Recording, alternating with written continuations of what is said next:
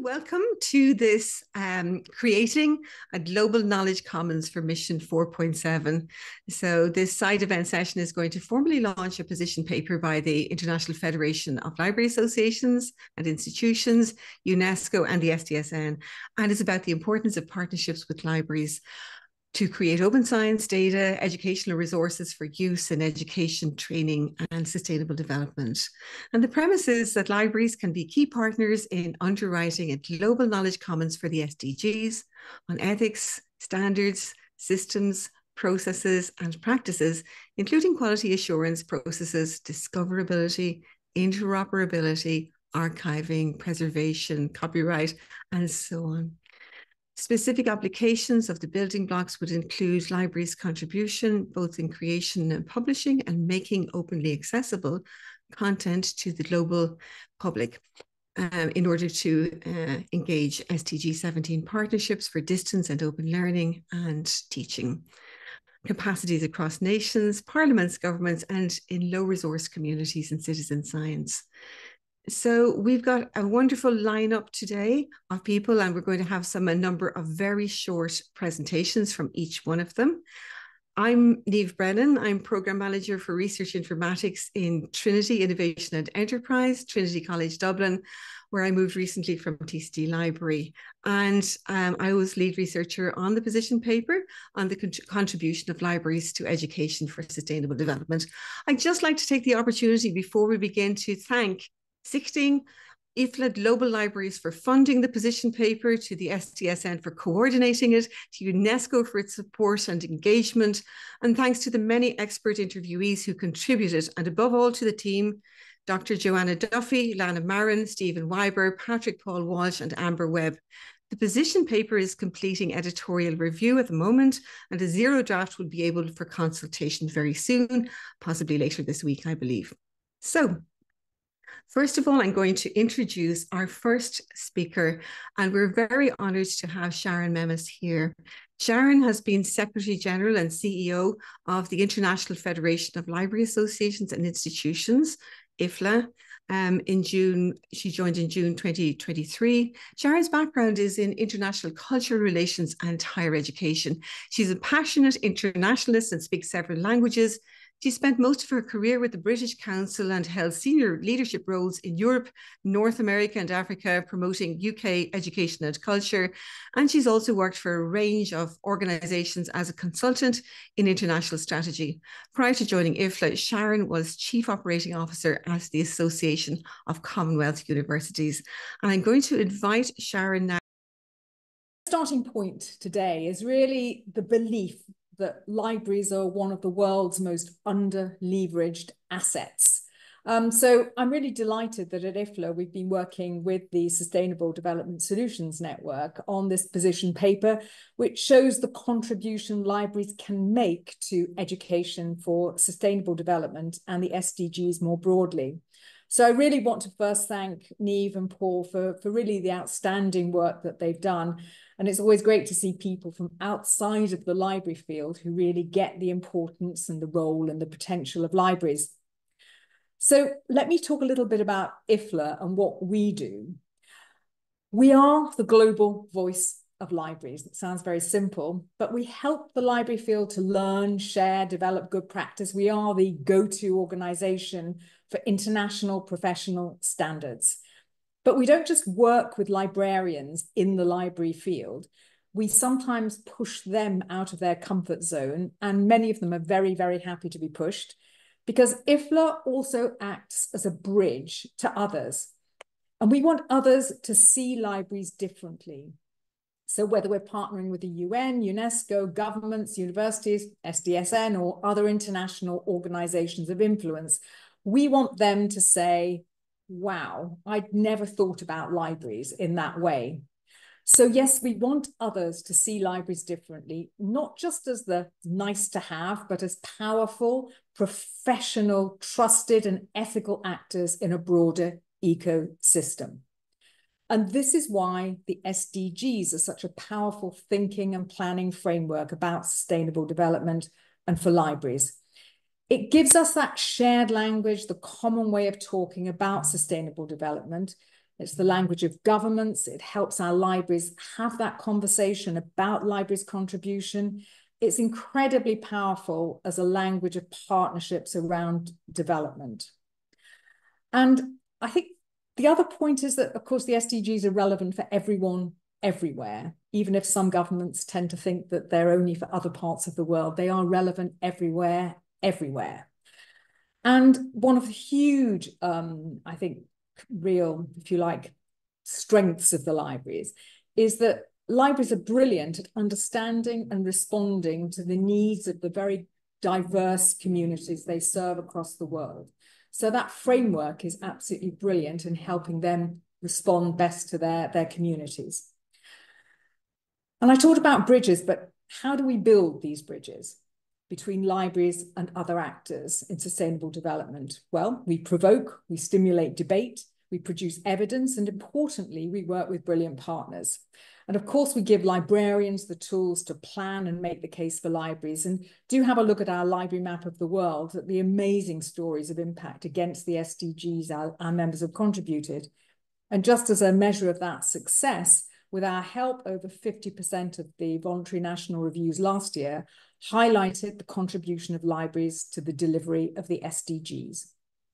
But if we just focus on a narrow perception of libraries, of something we knew when we were a child or as a parent, we miss out on huge possibilities for partnerships that can help achieve goals. And appreciating and demonstrating that potential is really what Niamh and Paul have done so brilliantly in the position paper. And I'm not going to summarize or extract, I'm going to let them talk about it and obviously for you to read it. But it does make a really convincing case for more work with libraries. And to pick up on some aspects that I think we can draw on more broadly, and while we can view education for sustainable development from a narrower perspective, i.e. sort of learning about the 2030 agenda or the themes within it, we can also view it more broadly as all the ways in which learning helps us to get closer to deliver on the agenda. And of course, this is the key point for libraries. It's what we've always done. We help people turn information and knowledge into real-world outcomes. And in an age of disinformation and misinformation, trusted and professional librarians are worth their weight in gold. We're seeing some positive steps in recent work at the UN. For example, the guidelines on information integrity underline just how important it is to have access to accurate, reliable, and verifiable information. Work around UN 2.0 makes better knowledge management a priority. The draft Pact for the Future stresses how vital it is to boost science policy interfaces that make a reality of evidence-based policy making. And increasingly, there's recognition that just having a connection to the internet is not enough. We need meaningful connectivity. And these are all areas where libraries have a huge amount to contribute if we make the links. It's also a call for a more coherent and purposeful approach to knowledge in the 2030 agenda. And so, what do we hope from this position paper? Firstly, as I've already said, getting the world to see libraries differently. And Niamh and Paul have done an amazing job there, and I'm sure there are many more opportunities. Secondly, action. And this report makes clear that no one should be asking themselves, why work with libraries? Instead, they should be saying, why on earth aren't we working with libraries? And finally, I hope that this can be the first of many such efforts, underlining the huge potential of libraries that challenge the idea of what libraries are, and in doing so, challenge stakeholders across the board to think about what more we can do together. And I just want to close by sharing the vision of IFLA's new strategy, which will be launched in October. And it is sustainable futures for all through knowledge and information. The SDGs will remain a critical framework for IFLA and libraries. Libraries represent a pre-existing, versatile, trusted, and inclusive infrastructure for delivering development at all levels, alone or in partnership with others. Work with us. I look forward to future partnerships. Thank you very much. Thank you, Shara. That was wonderful. And thank you so much for being so succinct and such a powerful call to action for working with libraries. Our next speaker is Zeynep Varoglu. Zeynep is Program Specialist in the Digital Innovation and Transformation section of the Communications and Information section at UNESCO headquarters in Paris. She's responsible for the implementation of the UNESCO OER recommendation and the related OER Dynamic Coalition and the UNESCO ICT Competency Framework for Teachers, as well as initiatives in open, distance, flexible, and online education. She was co-responsible officer for the publication Learning for All, Guidelines for the Inclusion of Learners with Disabilities in Open and Distance Learning, and the UNESCO officer for the development of the UNESCO COL Guidelines for open educational resources in higher education. So we're delighted that Zeynep is here with us today. Zeynep, over to you. Thank you very much. Thank you very much for inviting me to this discussion. It's a great honor. I would like to just take this time to share with you some initiatives that we have been discussing with UN SDSN and also IFLA has been in the discussions on how we can bring together OER and sustainable education for sustainable development. Now, I'm going to do something here. I hope I don't offend anybody, but I am going to give a definition of OER because one of the issues is that there's often, just to be crystal clear, we're really talking about openly licensed educational resources that are available on an open license or in the public domain that allow for access, reuse, repurposing, adaptation, and redistribution. We're not talking about free resources at all. I'm saying this now just as on automatic because this is something that has been I don't think in this forum, but in many fora, there is a lot of confusion about this. And it's really important because I think this fora really understands OER and understands the value of the open license. So within this framework, we have been working very closely with UN SDSN for several years. And through, for example, I think many of you are aware of our cooperation for the tests in 2022, in which we were part of the SDG Academy, the session organized by SDG Academy, and which looked at OER repositories and highlighted the importance of creating diamond OERs that are findable, accessible, interoperable, and reusable, that are fair. And within this, we've developed the discussion further to develop a project to see how we can operationalize this. And the idea would be to develop a system in which platforms could be really harnessed for sharing resources on ESD. And then there's the technical aspects, which I think we will go into more. And those would be about how they would work and how they would be designed in terms of a platform. And then we have the part where UNESCO would also look at how the 2019 recommendation on OER could be used to as a force to provide capacity building and community building for these platforms. So technically, this would be about how we could look at capacity building and policy guidelines on strategizing the recommendation, which has 5 areas of activity: capacity building, policy, inclusiveness and multilingualism, sustainability and international collaboration into these platforms in order to have the first of all, guidelines to replicate the process done within this project, and second of all, to have a community around the project.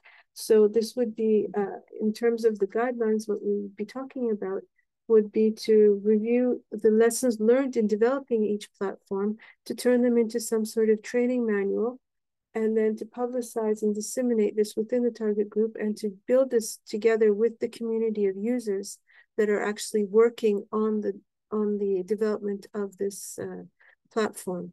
And the value of this is to have a human element behind it, some sort of community that functions to keep it to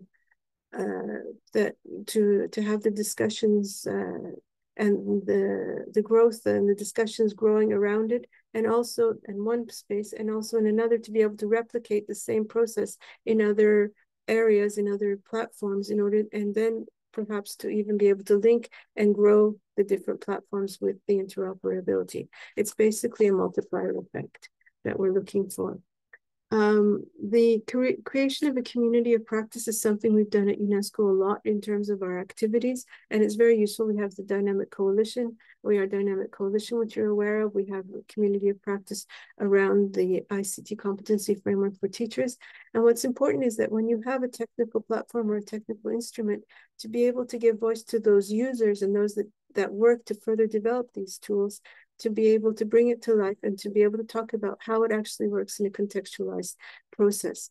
And I think here our partnerships with IFLA and with other stakeholders is really important, because the ideas are good, the platforms are good, but we need people, and we need to work in different contexts and to be able to share the contextualization in this regard. Now we're right now at the moment where we're taking this concept further, and we're looking to launch it very soon. We're organizing the 3rd UNESCO World OER Congress, which will be held in Dubai on the 19th and 20th of November.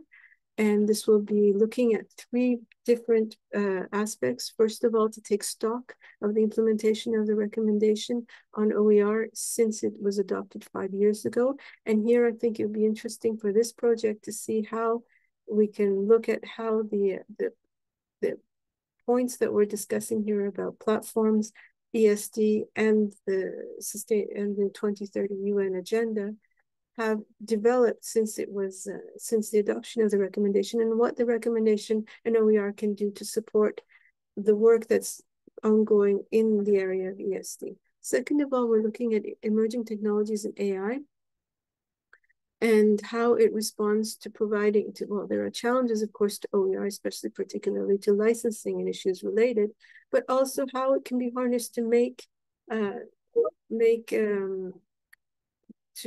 to drive the implementation of the recommendation further in terms of different aspects, for example, automatic translation, crypto security for tracing OER, etc.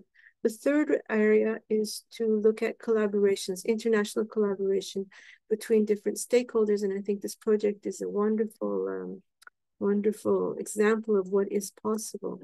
And I would like to invite you all to please do come and take part in this discussion in November, and to explore with you how the discussions we're having today, and in terms of the project that we're discussing also that will be launched at this event, can be synthesized and to make a serious impact, a real impact on bringing forward the 2030 Sustainable Development Agenda.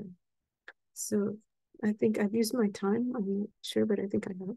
Yes, you have. Thank you very much, Zainab, for that. But you got across some very important information, particularly that really exciting event in November in Dubai. So maybe somebody can post a link. I'll try and do it maybe later on into the chat here. And welcome all of the people who have just joined us.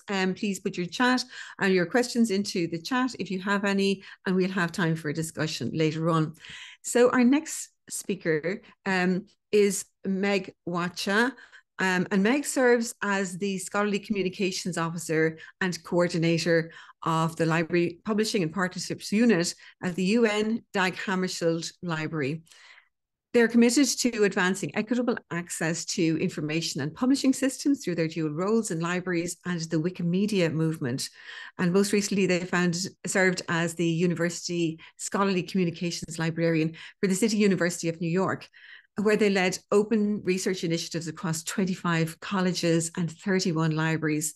Meg is the recent past president of Wikimedia NYC and has served on advisory boards for Library and Information Studies Scholarship Archives, that's LISSA, Wikimedia DC, CUNY Academic Commons, and that's an open source social networking tool, and the International Open Access Week. Meg is also visiting Assistant Professor at the Pratt School of Information. So thank you for joining us, Meg, and I'm looking forward to your contribution to this. Over to you. Thank you so much, Niamh, and thank you to everyone joining us today. The Dag Hammarskjöld Library, the flagship library of the United Nations, was established in 1946, just a year after the UN itself. And it was established because the General Assembly recognized that a library was needed in order to enable the delegations, secretariat, and other official groups of the organization to obtain the information needed in the execution of their duties. Then and now, the library connects member state delegations, UN staff, researchers, and in this internet-connected world, global citizens with UN knowledge. In 2018, the library consolidated fragmented online resources into a central public access repository, the United Nations Digital Library, which freely shares UN documents, publications, speeches, maps, and gray literature. The metadata that describes each of these works is freely available for download, making the rich bibliographic work of the library's catalogers and indexers, including voting data and UN-specific ontologies, available for further research and use. Publications produced by the UN system, and which, just in the past 2 weeks, publications have included original research on artificial intelligence, vaccines, risks faced by refugees and migrants, access to medical devices, SDG localization. The list goes on. These publications are freely available to inform delegations and UN staff in their work and to provide global citizens with trusted, verifiable information they can read and use in their daily lives.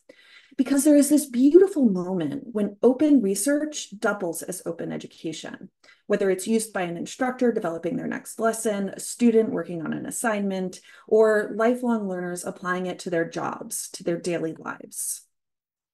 And whether organized around an entity such as the UN, a discipline, an institution, a funder, a geographic region, open and public repositories are the platforms through which open science and scholarship circulates. They ensure that global citizens have access to verifiable information now and in the long term. And the Dag Hammarskjöld Library facilitates the sharing of UN publications and documents via its repository, but it also facilitates open science and scholarship more broadly as the convener of the biennial UN Open Science Conference in cooperation with the Department of Economic and Social Affairs, Division of Sustainable Development Goals, UNESCO's Division of Science Policy and Capacity Building, and SPARC. The conference brings together researchers, policymakers, librarians, IGOs, publishers, and members of civil society, both online and in person at the UN headquarters in New York, to engage in a dialogue about the opportunities and challenges of practicing open science, as defined by the UNESCO recommendations on open science. Open science is recognized as the enabling environment for the achievement of all SDGs. And it's not just about accessing the final research product. It's a multiplicity of practices informed by an established set of values and principles.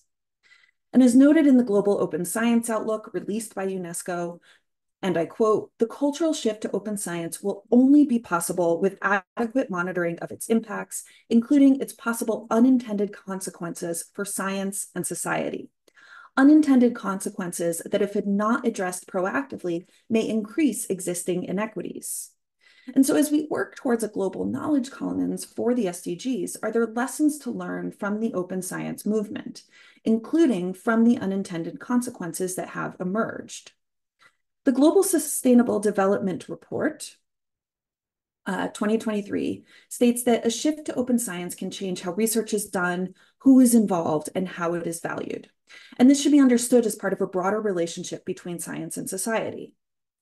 The UNESCO recommendations envision equitable, fair, and reciprocal access to science for all producers and consumers of knowledge, regardless of their location, nationality, race, age, gender, income, socioeconomic circumstance, career stage, discipline, language, religion, disability, ethnicity, migratory status, or any other grounds. So this is really about everyone being a part of a knowledge commons, both as consumers and producers of that knowledge.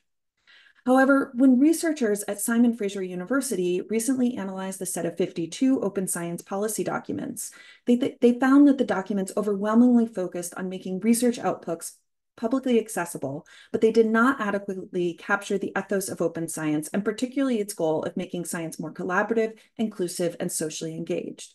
That is, there wasn't concrete guidance on how to promote public participation. And so I turned to the words of the chief of the Dag Hammarskjöld Library, Thanos Giannakopoulos, who asks, what would it mean to have a global campaign for the right to read and the right to publish, especially in this world of quote unquote publish or perish? And I ask, what would it mean to recognize the information imperialism of the present record and to make a conscious decision not to replicate it? What does an equitable and inclusive global science commons look like? What is the infrastructure required to support it? How can we move away from the private control of digital infrastructures with profit-driven interests and towards a global knowledge commons, one that is owned and governed by those who contribute to it, one that supports the public good and facilitates the achievement of the SDGs? One of the successes of open access, open science and scholarship is the federated, decentralized, primarily community-owned and operated network of research repositories that freely share the world's collective knowledge, and that do so in a way that, unlike large commercial entities, protects user data and their human rights. The Dag Hammarskjöld Library not only operates a research repository, my colleagues have also developed an SDG taxonomy that can be used to apply SDG metadata to research output, connecting research related to the SDGs and making it more discoverable. A beta application, Linked SDG, was developed to showcase the usefulness of adopting semantic web technologies and linked open data principles for extracting SDG-related metadata from documents and establishing the connections among various SDGs. So basically taking a whole bunch of research articles and identifying which SDGs they would contribute to. And in order to ensure their fullest possible use, the identifiers and a formal statement of adoption was presented at the second regular session of the UN System Chief Executives Board for Coordination, and the Secretary General invited all UN organizations to use them. And these can be adopted and used by libraries worldwide, libraries that support both researchers, educators, and learners, and the works that they wish to share. Because in order to address the shared global threats in front of us, it is imperative that we share our shared global knowledge. Thank you. Meg, thank you so much. I should have stopped you about a minute ago, but I couldn't because what you were saying was just so compelling. You just summed up, I think, everything that we mean about the global knowledge commons, and I hope people are going to get involved and start to discuss this later on. But first, we have Dr. Daisy Selematsela, who is the university librarian at the University of Witwatersrand, known as WITS University, coming to join us. And Daisy is an exceptional librarian, and she is known as that. You can see various blog posts acknowledging this. She's by no means what people might think about as the usual librarian, if there is such a thing. Daisy was previously Executive Director of Library and Information Services in the University of South Africa and UNISA, and Acting Vice Principal for Research and Innovation, and Executive Director of Knowledge Management Corporate at NRF. She's appointed Professor of Practice of Knowledge Management at the University of Johannesburg, and is Vice President, that's 2023 to 27, of the International Science Council, ISC, Executive Committee member of the Committee on Data, that's CODATA, of the International Science Council. Daisy has served on policy forums such as the UNESCO Science Sector South Africa National Commission for UNESCO Forum, Executive Member, International Council for Science Union, Ad Hoc Committee on Information and Data, ICSU EDC Panel, the International Science Union World Data Center Panel. And Daisy's role in academic citizenship involves serving on international boards of director of CODATA, as we mentioned, Research for Life, Get FTR, Networked Digital Library of Theses and Dissertations, that's the NDLTD.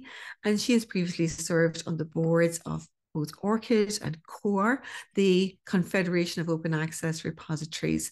And it's worth mentioning that at national level, Daisy serves on the board of directors of ITOCA, that's Information Training and Outreach Centre for Africa, SANLIC, South African National Licensing Consortium. She's the chair of both CHELSA, the Committee of Higher Education Librarians of South Africa, and the South African National Committee of CODATA, as we mentioned. She served on a number of important editorial boards and is the recipient of a number of international awards, including the 2016 and 2019 Knowledge Management Leadership Award by the Global Knowledge Management Congress and Awards in association with the World Education Congress.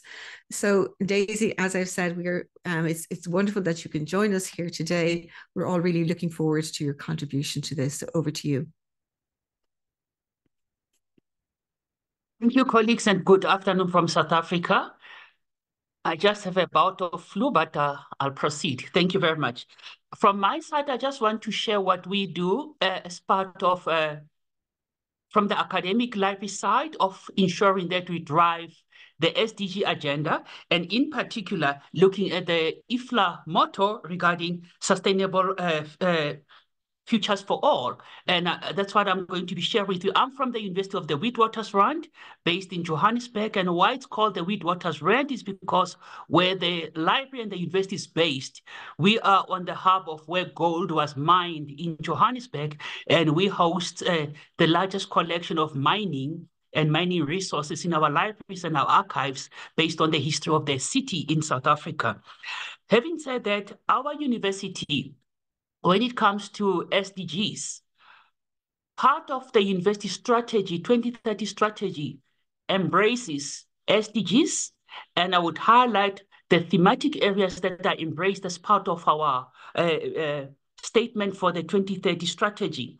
Our university embraces SDG 3, that highlights on health and well-being, SDG 4, that looks at decent work and environmental growth and economic growth, SDG 10, that focuses on reduced inequalities, and especially because of the location of the university in the city center, and SDG 11 on sustainable cities and communities, like I have highlighted, because of the populace around the university, where we have lots of, for now, homelessness, lots of street kids and so forth because of the migration into Southern Africa and South Africa, and everybody wants to go to the city of gold.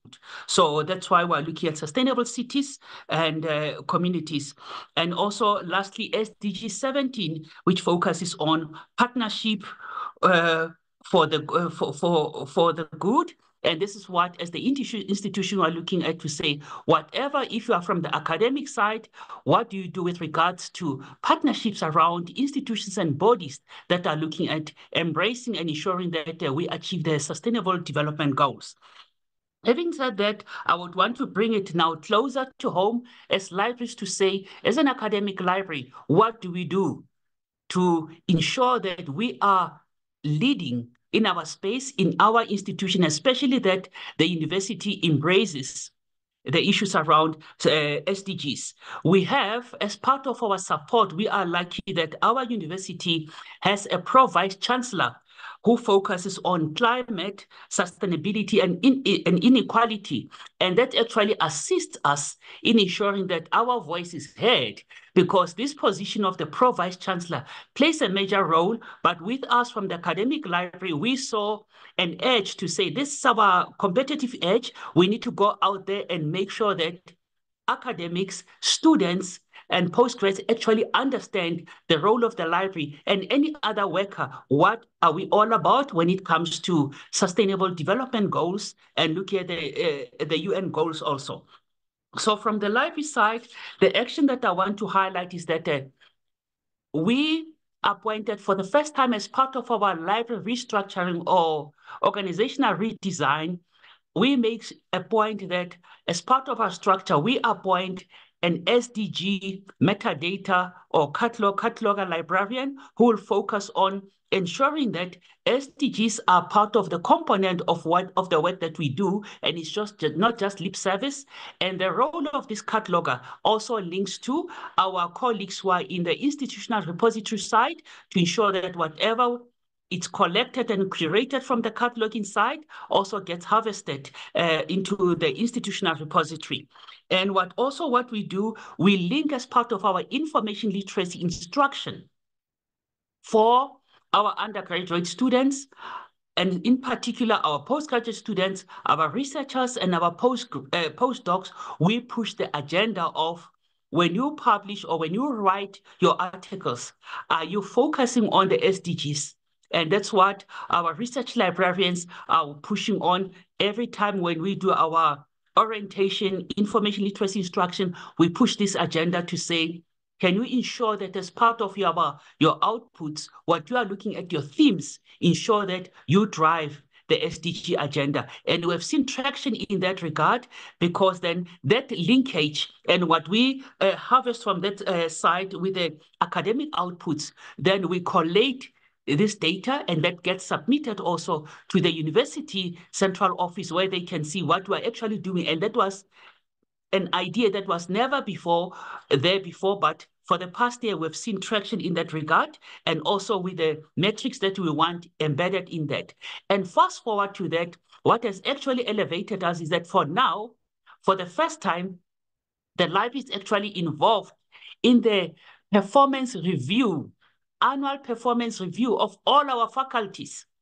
Annual performance review of all our faculties, and we're starting the first engagement on the 18th of July, and we had to submit to the faculties what we expect them, and also the metrics that we picked up from our repository and also with our engagements, because they have to highlight what they are contributing with regards to SDGs. And for us, it's a, it's a nugget for us to say we are now recognized, to say we want to see the library being in the forefront of academic performance reviews on an annual basis. And that's the positive side.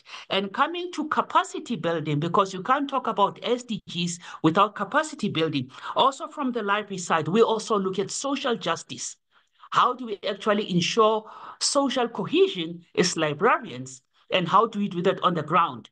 We have then partnered with our department, the University Department of Marketing and Corporate Communications.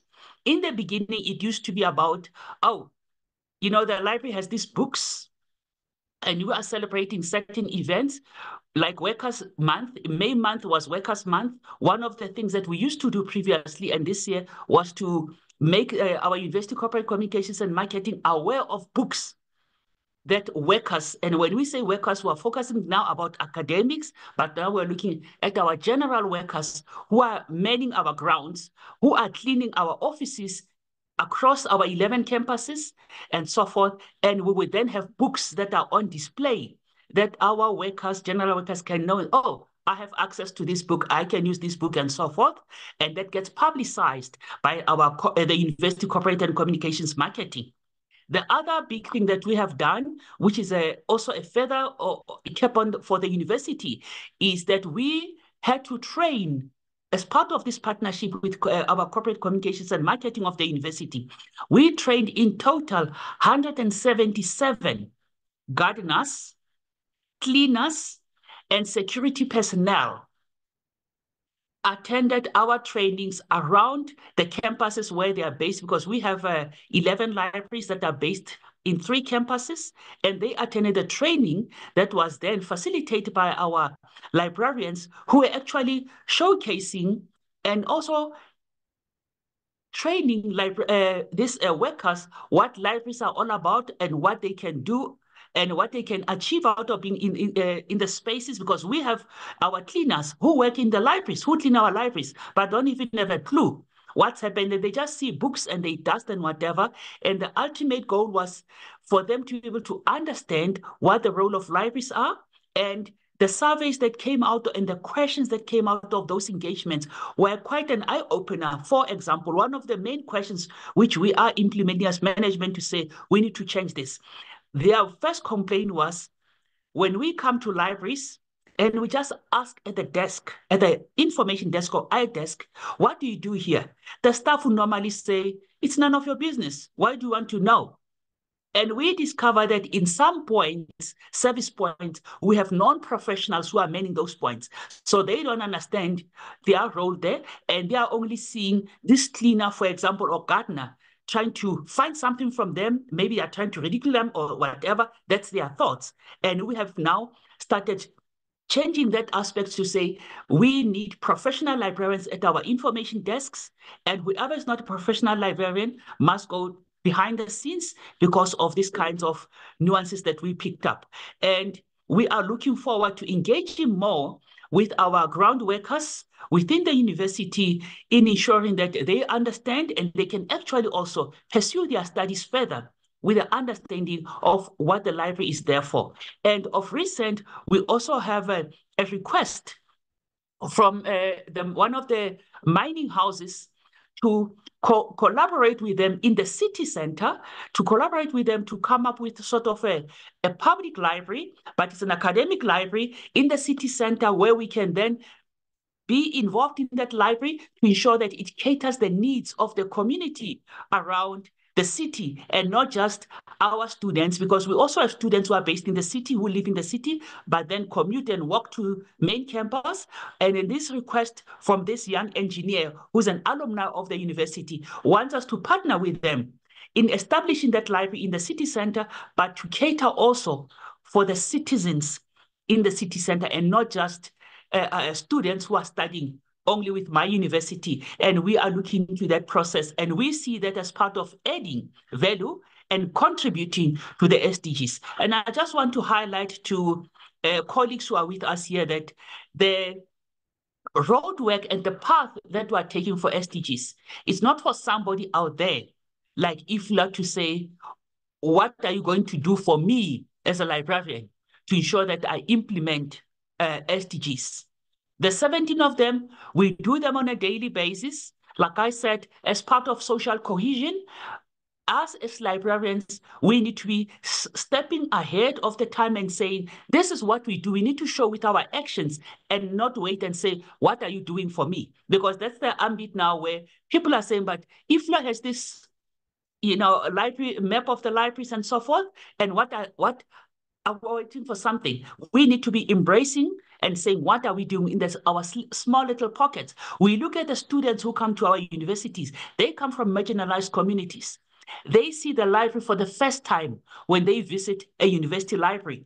And that's my scenario in Southern Africa, in South Africa, that our students in rural villages, in the cities, they only see libraries when they go to university. And that's part of us contributing and mitigating as part of social justice, as part of building capacity. And we need to come with programs on how we address that.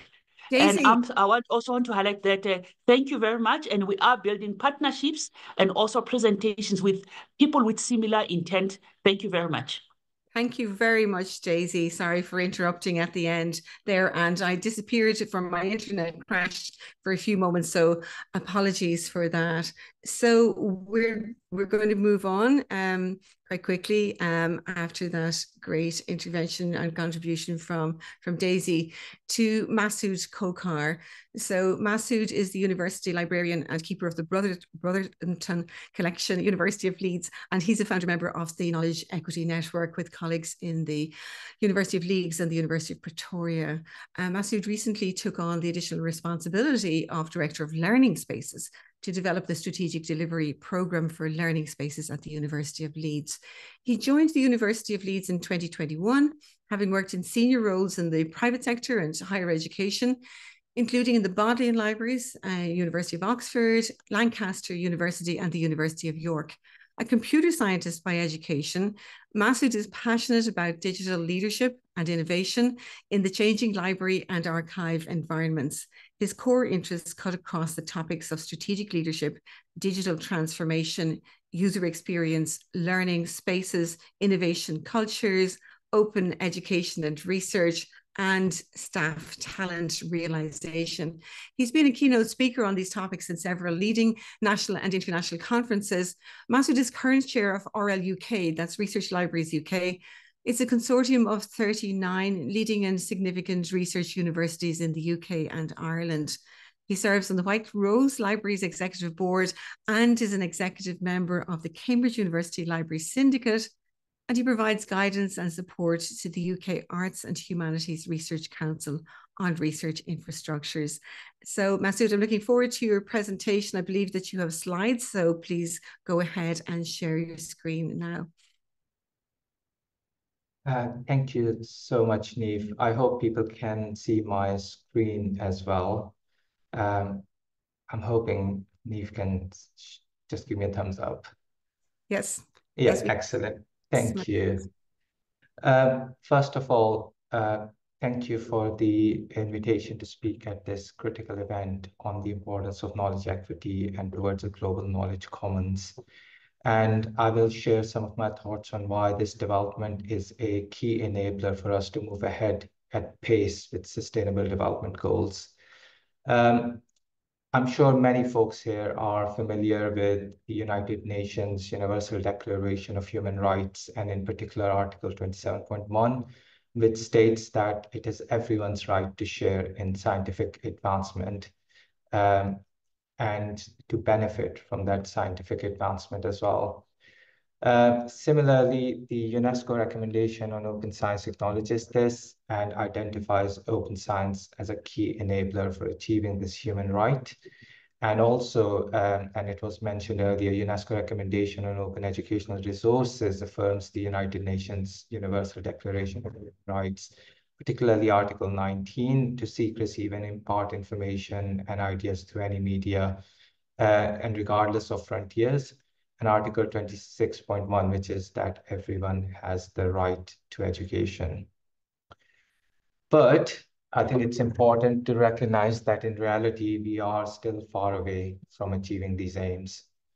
I would go as far to say that we have not enabled knowledge for all, and we have not succeeded in equitable application of knowledge for Sustainable Development Goals. Zainab earlier highlighted the importance of local and contextualized development of open educational resources. I think that localized co-production of knowledge is such a critical element, and we've not yet got that right. But there are also really deep and important questions which require critical thinking on the knowledge ecosystem. So who creates the knowledge in the first place? Who has access to this knowledge? Who benefits from this knowledge? And is the knowledge locally applicable? And there are lots of reasons of why I believe those are really important questions, because at this time, and particularly being a university librarian here in the UK, I often feel that we look at knowledge from a very Western lens and not a global lens. And I think it's really critical that we change that in order for us to achieve global outcomes. There are also real dangers associated with big or elite or research-intensive universities claiming that they have all the knowledge or all the answers. Being from a big Russell Group top 100 university, I think it is absolutely important for us to acknowledge that we don't have all the answers. And actually, we need to work together to get to those answers. And I quite often say the hint is in the name. These are global challenges, and the only way to solve them is through globally applicable solutions. But in order to get that right, we need to get the knowledge ecosystem right first. This is what takes me to the Knowledge Equity Network and why we have developed it with particularly co-partnership with the University of Pretoria, but also why it's so critical and where it can lead to a more prosperous future. So firstly, let me talk a little bit about Knowledge Equity Network from a higher education perspective, and then I will talk a little bit more about it from a library's perspective. So Knowledge Equity Network, more importantly, has fairness at its core. So while it has a significant focus on equitable access to knowledge, it also recognizes that fairness also requires equitable co-production of knowledge, appreciating different knowledge systems and their importance in localized context. It is also critical that we work together to solve this. And one of the principles behind Knowledge Equity Network is radical collaboration. It really pushes us away from thinking about competition. There is always a little bit of competition across universities, but I think what it talks about is our purpose. We are here, and I'm going to sound a bit ideological, but we are here to change the world. We can't do that by competing. That requires radical collaboration. For this reason, Knowledge Equity Network believes in 4 key principles. Knowledge should be universal. Knowledge production and access should be collaborative. Knowledge should be inclusive, and knowledge should be sustainable. It brings to its forefront a commitment to open science, open education, and open infrastructures, working in partnership with all parts of the world, and also in order to change the world more positively. As I said, it might seem ideological, but nothing great in this world comes by thinking small. I think we need to think big and bold to actually make a real difference. This also takes me then to the role of libraries. So libraries have always had a strong sense of responsibility to leave no one behind. And knowledge is also a core mission of all libraries. Libraries are also trusted entities. They are key social infrastructures, often providing warm spaces and access to internet in infrastructures or communities where that's not easily available, and also provide global trusted infrastructure for a distributed knowledge ecosystem. All the key ingredients are there, they've just not been used in that way. So, and particularly from an academic libraries perspective, we have already been highly engaged in open science, open research, and open education, but we are still looking at it from a Western lens. Let me give a couple of examples and then I'll try to conclude this. So, for example, within the UK, and I would say argue even in Europe, we have been looking at policies around open science, open research, open access to publications, but they have all moved us away from one set of inequities to another set of inequities. That is still not a globally equitable knowledge publishing landscape. It has improved open access to knowledge, but at a consequence of publishing. Similarly, I would argue that we are not yet fully mature in developing open educational infrastructures, and I think there's a lot more work to do. Let me also add the lovely words of generative AI in this conversation. It is creating new opportunities, but it's also creating new threats. And those threats are really, really interesting, particularly on the topics of how would knowledge be authenticated in the future? How would we trust knowledge? What would be the elements of knowledge equity, and what knowledge would be preserved for our future generations? Meg mentioned both the right to global publishing, but also the unintended consequences, and those are quite rife with generative AI. Daisy mentioned SDG literacies and the importance of that and building it in the local processes. We know that like any other technology, AI can be a great leveler. It can help us reach better accessibility. It can help us generate translations of content in many, many different languages. It can help connect our communities with knowledge, but it can also create a significant risk or threat, particularly who controls AI. Which knowledge is it being built on? Knowledge monopolization. So there's a significant risk and opportunity here which the libraries can help with, particularly through trusted shared infrastructures and through a renewed focus on information, digital media, AI, and SDG literacies. My very last comment around this is that in our day-to-day practice, libraries are actively involved in all stages of developing a local knowledge commons. We look after our local knowledge infrastructures, we look at governance, academic partnerships, standards, we develop communities around knowledge. And those communities trust us. Through Knowledge Equity Network, but also through the launch of this position paper, I would argue that we have a great opportunity to reposition the libraries from developing rich local knowledge systems to be able to move that to a rich global knowledge commons. SDG 17 highlights the need and importance of the partnerships we need to develop. And this is what Knowledge Equity Network is all about, but it is also what the aim and mission of a global knowledge commons is. And I would personally stress that the time to act is now. I hope this has given you some thoughts, some of my thoughts around this topic. I look forward to any questions that might come later today. And if you're interested, please do visit the Knowledge Equity Network website. There's a declaration over there. If you're interested, please sign that as an individual or as an organization. We are here to support you in this process and look forward to working with you to shape this world in a more positive way. Thank you. Thanks very much, Masood. And we're running a little short on time now, so I'm going to go straight over to Ramuna Patukovaite, who works for IFL. Ramuna is the IFL Public Library Innovation Program Manager. She's responsible for the development, delivery, and evaluation of a range of activities contributing to community development through public libraries in IFL-focused geography, that is, developing and transition economy countries. In addition, Ramuna has contributed to the build-out of a framework for public librarians' capacity building for digital inclusion efforts. And I know there's been a few questions here in the chat about digital inclusion, about significant levels of illiteracy in Africa and other countries. So Ramuna might be able to address some of this. She's led IFLA's digital capacity building initiatives for public librarians in several partner countries in Africa, including Ghana, Kenya, Namibia, Uganda, and others. And before joining IFL, she was chief specialist at the Division of Information Society Development of the Ministry of Culture in the Republic of Lithuania. So she was responsible for the implementation of a state-funded library renovation and modernization program. So I'm going to go straight over to you, Ramona, and I'm going to remind you of the time, 5 to 6 minutes, please. And over to you now. Thank you very much. Thank you, Niamh, for introduction, and hello to everyone from Lithuania. I'm really honored to be part of the discussion and as glad to pitch in public libraries as a partners in ongoing and community-centered education for sustainable development.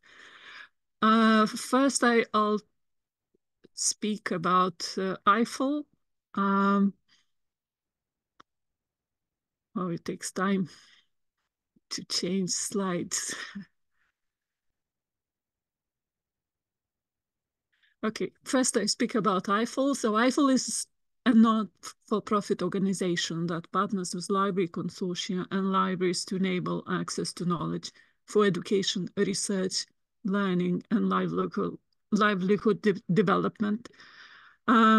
IFL currently works with library consortia in 40 developing and transition economy countries in Africa, Asia, Pacific, and Europe, representing more than 3,000 libraries.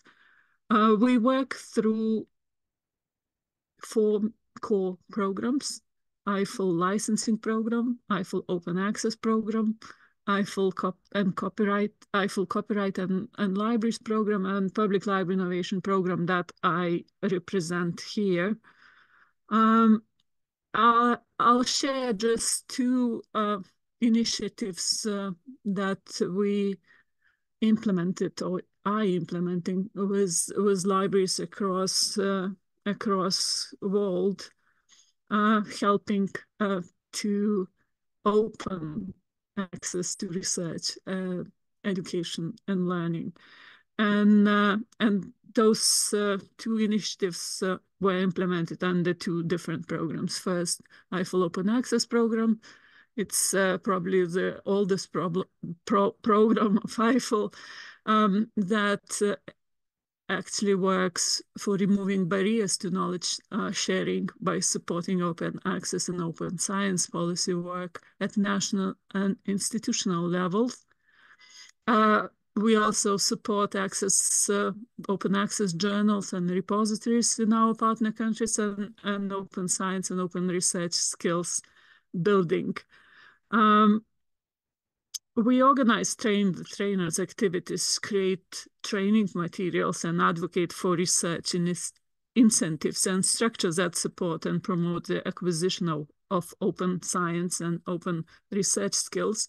We develop these resources and activities with our network of open science trainers librarians from Armenia, Botswana, Georgia, Ghana, Ethiopia, Lithuania, Malawi, Palestine, Serbia, Slovenia, Ukraine, and so on and so on. And actually librarians really have very much taken in the lead of their effort to create openly available training materials for use in education and training for sustainable development. And under open access program in 2022, IFL, together with Creative Commons and Spark, started Open Climate campaign that promotes open access to research to accelerate progress towards solving climate crisis and preserving global biodiversity. If we are going to solve these global challenges, the knowledge, research, data, educational resources, software about them must be open. And as we all know, this is not the case yet. And if you want to learn more about this campaign, please visit website, which is openclimatecampaign.org. And another case that I want to highlight today is very different, and it's about public libraries and our most recent project that we completed in Uganda in 2023. The project that was implemented with several partners and local partners aimed at enable Ugandan youth and women to participate in digital society by providing them with basic digital and mobile literacy skills and access to meaningful online content through public and community libraries. During 2.5 years of implementing the project, 27 local libraries provided basic digital skills training to over 6,500 people from every walks of life, including single mothers, street vendors, business women, unemployed youth, teachers, border drivers, healthcare workers, and so on.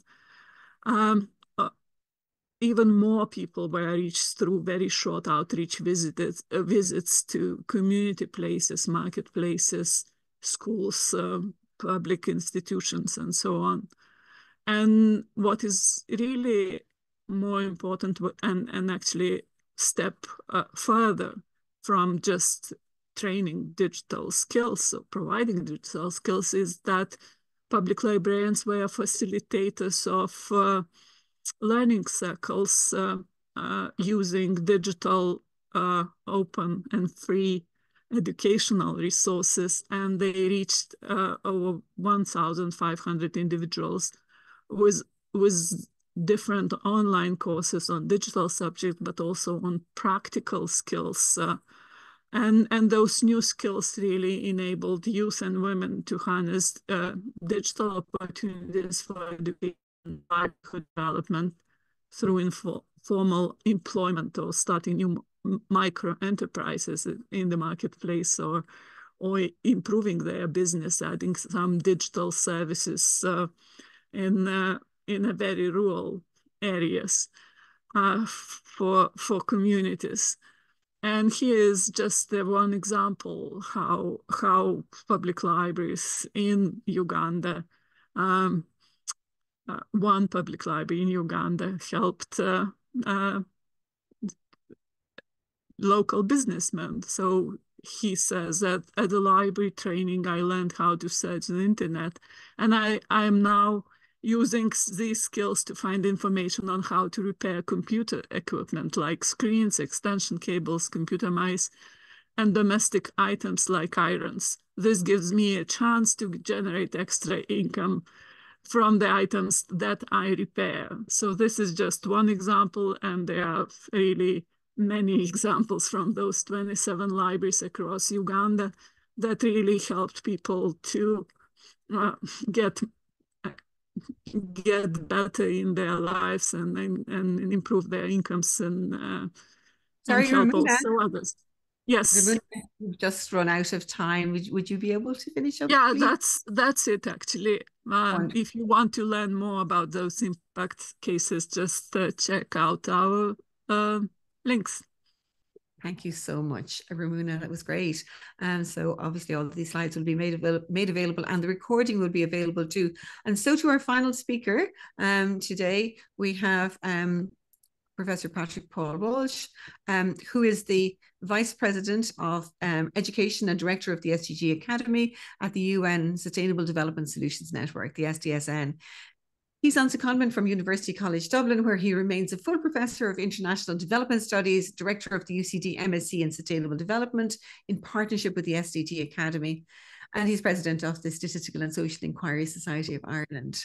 Paul has held academic positions in Trinity College Dublin, KU Leuven, Harvard University and Columbia University, and has held positions in the United Nations, European Commission, International Monetary Fund and World Bank, and his current focus is on sustainable development education that is informed by science, practice and policy.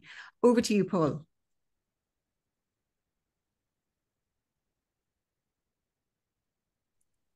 Thank you, Niamh, and thanks for all the speeches. So I'll try, because I know people would like to ask questions, so I'll try and move on this.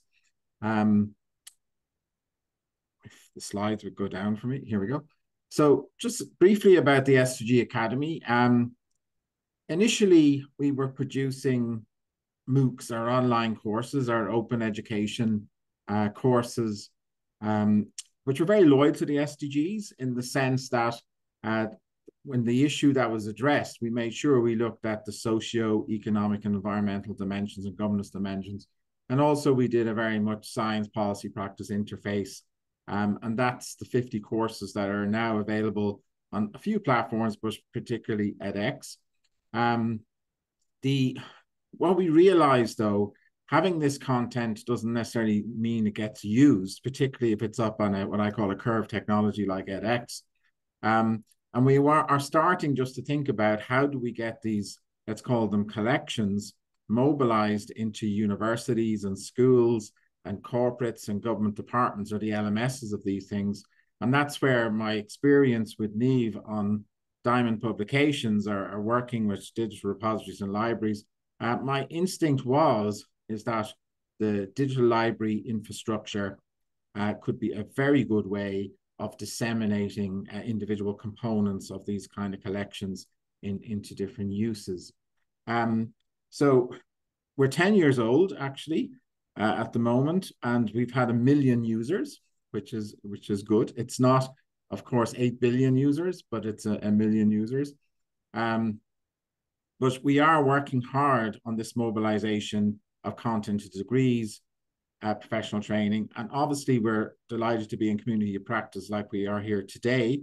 I suppose the ones that we're known most for is Mission 4.7, the MDP Masters in Development Practice Association program, but also an important community for us now is working with UNESCO on the OER implementation of the 2019 OER recommendation. And we've also decided, like today, to get a bit more involved in advocacy and publications and blogs and events, to really start screaming, the world needs education, everyone needs to go to school, everyone needs to be involved in lifelong learning. But for that to happen, you have to have open resources, and you have to make not only, as the Knowledge Equity Network are saying, not only everyone has the right to supply knowledge, but you've also the right to access it and repurpose it and localized, etc., in a global knowledge commons. And we are very far away from this, but actually we will not achieve the SDG agenda if we do not achieve this. This is a little bowl now, just to give you an example of our latest course. We've decided for our global classroom, which is open to everyone. A lot of schools flip it for credit and into homeworks, but it's actually open for everyone to do. And this year, the backdrop will be the Summit of the Future. And of course, I'm a professor, so I gave some prior learning over the summer. And this course is now self-paced and open on edX, called Revitalizing Multilateralism for a Sustainable Future. And I take you through our common agenda, our Secretary General's common agenda, the 12 thematic policy briefs that back that up. And also I take you through the Pact for the Future, the Digital Compact, and the Pact for Future Generations, which are now in revision 1. And I also back them up with academic talks and specialist talks on each of the chapters. So that's there if you want to scan it, and it's free, and it's a 7-week course. So just to get to the point of today, the global knowledge commons and sustainable development. As an economist, we have this thing called the production possibility frontier, and this is about efficiency, but I apply this to what I call the knowledge frontier for sustainable development. And I just asked the question, both across resource-rich countries and unresourced countries, do we actually have the knowledge to implement the SDG agenda, all the transformations? And the answer is probably no, because if we look at our funding and the orientation of our research, sometimes it's towards security and military use. It's not actually towards sustainable development, right? So we actually have one problem where knowledge is not always free to create, and we need indigenous knowledge and knowledge all across the world. It's obviously not easy to access or reorientate towards the public good. And one of the first things we've got to do in a global knowledge commons for the SDGs is actually to populate with knowledge for the SDGs from all over the world. The second thing that we're not doing is that it's very clear to me that every country has to go on a net zero pathway, has to start orientating towards the SDGs, but some countries actually need open knowledge and open science and capacity. And again, we have to transfer this knowledge across countries, which is a two-way flow. It's not that, as was said by Masood in University of Leeds, we don't know everything in the global north, and we need a lot of knowledge to come in, indigenous knowledge and knowledge from SIDS, etc., about how to actually have net zero pathways and achieve the SDGs. But we do have a public digital highway in the libraries, and we do have the opportunity to actually put our knowledge, to license it properly, to tag it properly, to verify it properly, and to actually transfer it with ease across all the public libraries. This is something that we can do.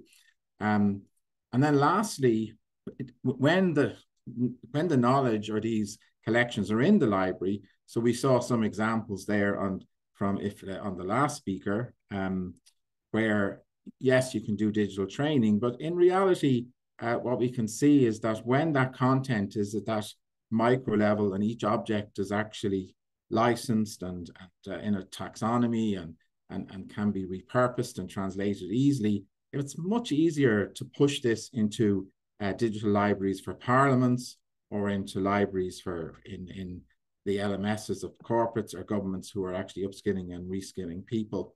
And just to dream the dream a little bit, it is possible that once those collections are there, those courses are there, we could start creating pathways, certs and diplomas and micro-credentials into degrees.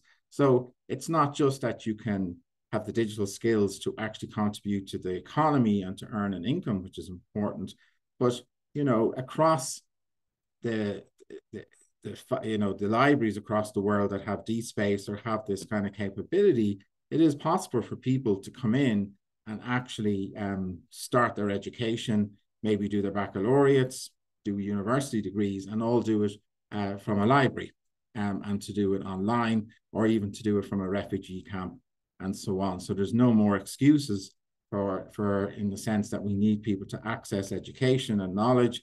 And with that, it is possible to actually deliver teaching from, at all levels of learning, including K-12, universities, and lifelong learning. So that's basically the dream, but we need to populate the global knowledge commons with knowledge for the SDGs.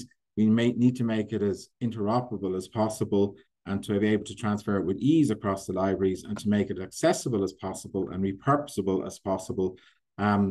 And if this is done, it's a great platform for, as Zainab was pointing out, our World OER Congress that's happening with UNESCO in Dubai in November, and the sort of projects that are there saying, well, what can we do with Global Knowledge Commons for Mission 4.7, which is lifelong learning and training, if you like, on the SDGs, but there's many other applications. And time is up, sorry. Just one point about the paper we wrote, and then I'll stop. So myself and Niamh have a bit of history on what's Diamond publication, but we call it Diamond engagement.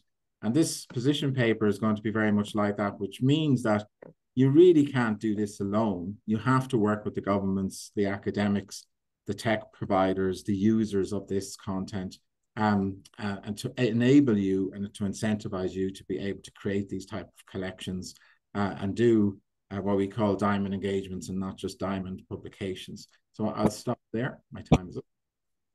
Thanks very much, Paul, for that. And thank you, everybody, for all your contributions. So we don't have the time we thought we were going to have to discuss this, but this is the beginning of a conversation, I think, and we'll have our position paper coming out soon. We can continue this conversation in a number of different fora. Thank you very much to all of you who have stayed with us today. We're going to take a look at some of the questions in the chat. We have just about 10 minutes left in our time. So I'm going to try and just summarize a little bit of what's been going on. There's still people joining us. Thank you to Zainab and Masood and to Meg, who have been answering various different questions. So we won't go into those now and providing information that are there.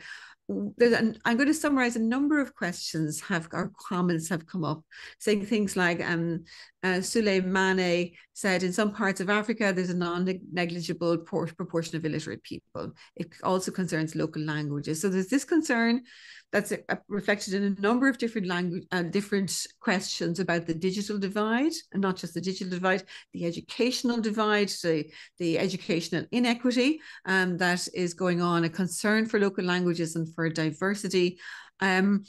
And also, I'm going to add in another question here, because there's another one here about how can we persuade our policymakers to act upon this. So I'm going to put that to members of the panel to answer those questions or to come up with a commentary. First of all, what about the digital divide? What can we do about it in relation to this global commons? And how do we protect diversity of languages and cultures and indigenous and knowledge systems while we're doing that? Big questions. We've got 30 seconds per person to come up with that. So I'm going to start with Sharon in the order. Have you got a comment to make about that, Sharon?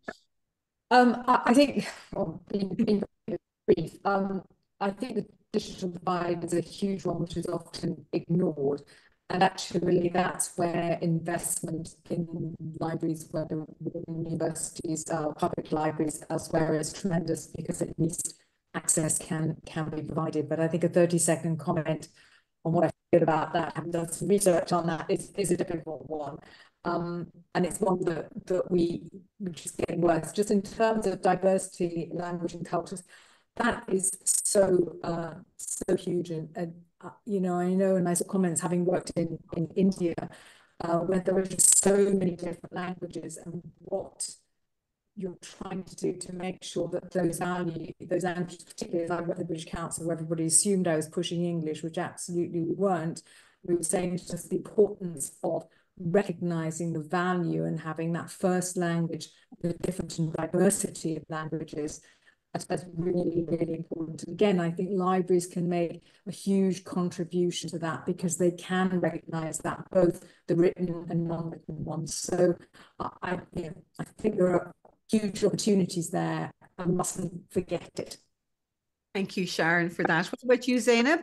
Very quick. Yes, yeah. Very quick. Just to let you know, at the end of last year, we did a study on digital inclusion. And what came out of the study was libraries as the key points for supporting digital inclusion. And why? Because libraries have actually evolved a lot since the last 20 years in the digital, they have digitally transformed more than most people are aware.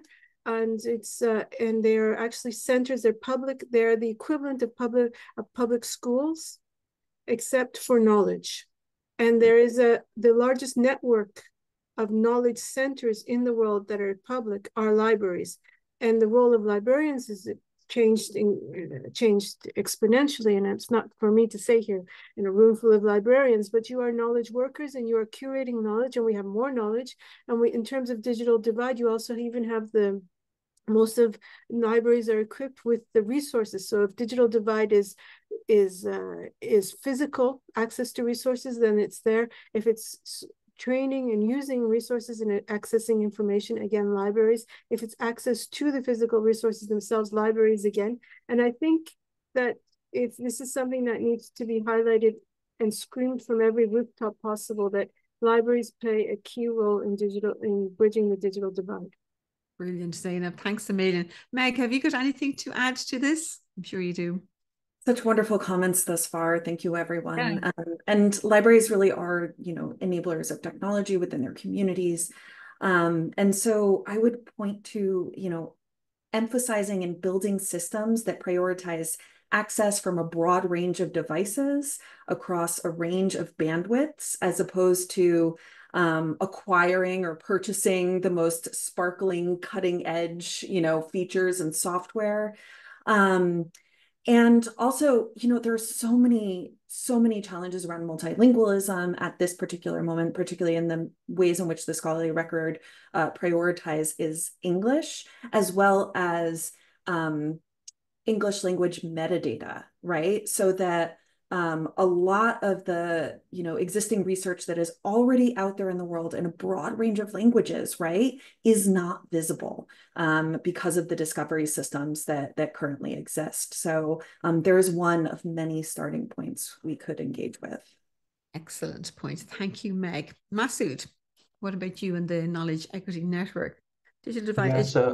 Yeah, I won't say much about digital inclusion because colleagues have excellently summarized that. But what I would say is that I think we need to absolutely acknowledge and respect the amount of knowledge systems that exist and the knowledge diversity and bibliodiversity that brings.